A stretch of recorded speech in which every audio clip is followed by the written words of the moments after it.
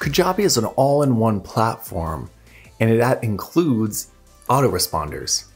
But you don't always have to use everything under one roof. I prefer to do that, but a lot of people actually have like ConvertKit or MailChimp.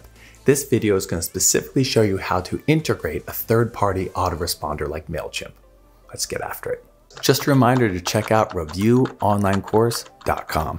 It's a collection of all my software reviews, the pros, the cons of each platform to help you decide which one's right for you.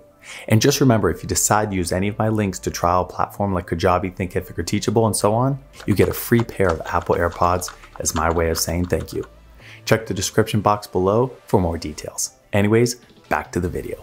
All right, so we're in the back end of Kajabi, and what we're going to be doing is we're going to be integrating a third-party autoresponder like MailChimp.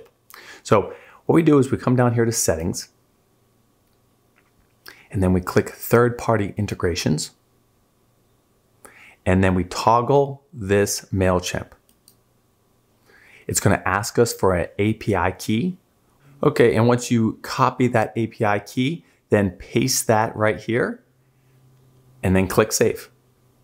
And that's pretty much it. That's how easy it is to get MailChimp to integrate with Kajabi. Pretty simple. I also want to show you if you have an opt-in form and you want that to integrate with MailChimp, which is really important because people are going to be opting in. You want that to go into your contacts list and actually be in your CRM in MailChimp. So if we come over here to Marketing and we click Forms, you'll see we have lots of different forms here. Let's pick one. And then you'll come over here and it's going to say, send the contact to a third-party email provider.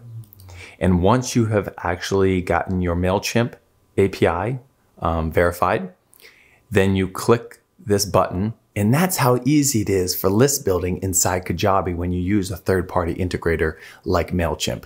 Let me know if you guys have any questions about that. Leave some comments down below and I'll be sure to get back to you. And I will see you guys in the next video.